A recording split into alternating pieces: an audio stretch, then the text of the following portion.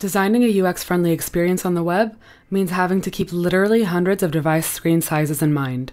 We've designed breakpoint controls in Vev to ensure your content looks stunning on different device sizes with as little effort as possible. Here's how it works. From the dashboard, click on the yellow Create Project button in the top right. Select Blank Canvas. Before you choose your main breakpoint, select Inherit Styles across breakpoints first. We highly recommend using this feature as it speeds up the process of optimizing your content for a variety of device sizes.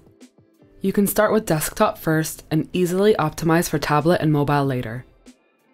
Now you're inside the design editor. From the bottom left corner, you can easily switch between device modes. You'll find viewpoints located on the top left and right of the canvas. The viewpoint on the left displays your breakpoint range as you increase and decrease the canvas width. The one on the right shows the exact breakpoint you're designing for. Great, basics covered. Now let's hop back to that Inherit Styles across breakpoints toggle and show you how it speeds up responsive design. First, let's look at what happens when you don't turn it on. I'm going to place a link button on the canvas.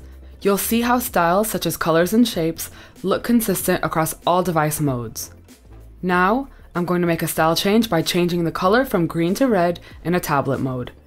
You can see that this didn't affect the mobile mode because I haven't set my style to cascade down to mobile. Now I'll do the same thing, except I'll turn on the toggle so that styles are inherited across breakpoints. As before, I'll put a link button on the canvas and switch to tablet mode. I'll change the color from green to red.